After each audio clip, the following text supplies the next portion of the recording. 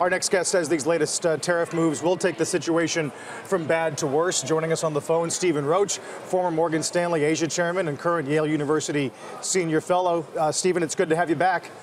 Good to be with you, Carl. What do you make of this argument that if you were going to do this, you'd probably choose about now in which to tackle some of these long-term structural trade imbalances? I think it's dead wrong, Carl, because the trade issues do not occur in a vacuum for a savings short U.S. economy. We have an extremely low domestic savings rate, 1.5% of national income in early 2018. And so lacking in saving and wanting to grow, we import surplus savings from abroad. We run trade deficits with 102 countries last year to attract the capital. We're going after the biggest piece of our trade deficit, but this problem is going to go from bad to worse because of the budget deficits you guys were just talking about. So our domestic saving is going to get lower, and our need for surplus savings from abroad will only grow. And so the irony is, unfortunately, that we're turning protectionist just at a time when we're going to need more surplus savings, more trade deficits from abroad.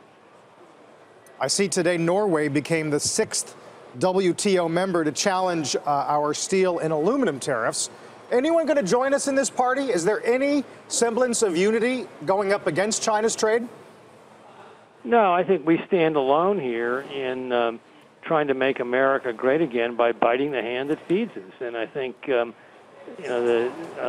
President Trump is clearly using what he perceives to be a lot of political capital to address economic issues that continue to afflict the middle class, ironically, at a time when the national unemployment rate is down to 3.8%. So I think, we are alone in really our misguided application of economic policy. Really, Stephen? I mean, Europe, I know right now President Trump isn't popular with European leaders, so they don't want to be seen as being on the same bandwagon, but they had already imposed tariffs on steel. They had already started to do lots more restrictions on Chinese purchases of European companies. I mean, they're almost ahead of us in some ways, and the world didn't seem to fall apart, and nobody was jumping up and down and screaming that they were protectionists. I don't think they're going. They're doing that at all, Michelle. I think we are very aggressive in utilizing the so-called Section 301 investigation to allege nefarious practices of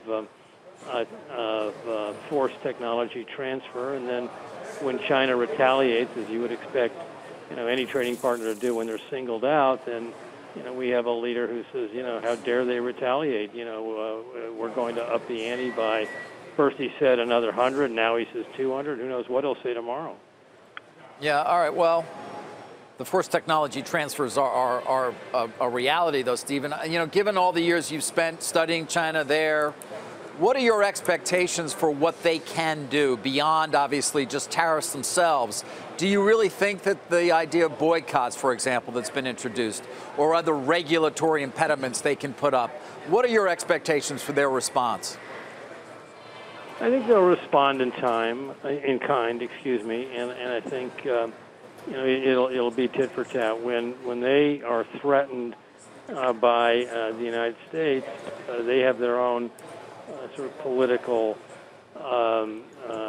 view to defend as well, to their domestic leadership and public. And just like our own president can't back down to his base, Xi Jinping has a base that he also must be responsive to, both within the party and within the general public. Nationalism is very strong on both sides of this battle. Finally, Stephen, no one's really talking about GDP impact. I see Atlanta Fed still has Q2 tracking at 4.7. I mean, do you think we'd feel any of this pain anytime soon? No.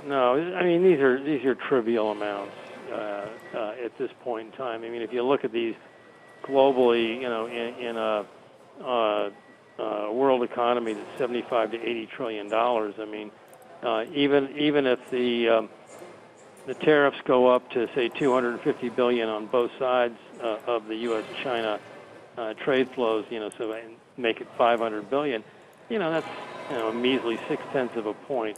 of world GDP, 2.5% of world exports. These are not big numbers. The problem is what comes next, and what this signifies in terms of a world that has benefited a lot from trade liberalization and globalization to reduce the prices of goods purchased by consumers. Hey there, thanks for checking out CNBC on YouTube. Be sure to subscribe to stay up to date on all of the day's biggest stories. You can also click on any of the videos around me to watch the latest from CNBC. Thanks for watching.